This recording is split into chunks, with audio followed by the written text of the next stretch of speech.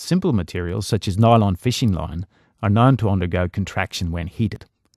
As we insert twist into such materials, they eventually form coil structures. It has now been found that this twisting and subsequent coiling greatly amplifies the degree of contraction upon heating. This discovery has been used to develop a new artificial muscle technology. These new muscles are driven by electrical heating through conductive elements wrapped around the individual coils. These muscles are capable of lifting loads 100 times heavier than what is possible with human muscle, enabling applications in soft robotics and wearable prosthetics to be realized. In order to move to such applications, the individual muscle fiber technology must be scalable. This is easily achieved by aligning individual components to form a muscle fiber array.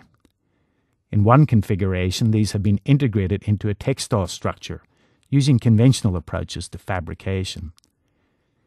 These textile structures containing approximately 1 gram of artificial muscle fiber are capable of lifting 6 kilograms through electrically driven thermal actuation.